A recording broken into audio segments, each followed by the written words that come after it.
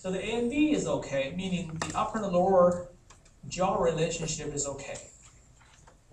Then you can make a diagnosis as skeletally, this patient is class 1, 2, 3. Which one?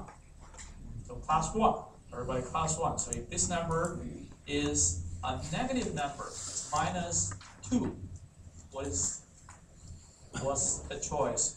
You have to say that's class 3. So if it's way beyond normal value, meaning this number if it happen to be 5.5, so you have to say it's class 2. So what about his molar relation? As we have to go back to the molar relation page. Okay, take a look here. On the E model, that's why you use E model, you can rotate it 360 degrees. Okay, you can rotate it freely. Now you see it very clear. This is a class 1, 2, or 3. Which one?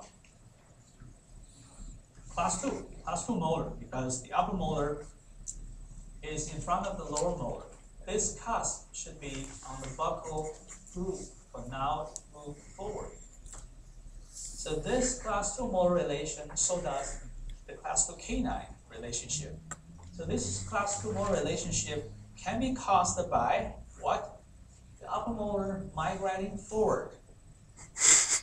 The lower molar moving backward, or maybe not the lower molar, the whole neck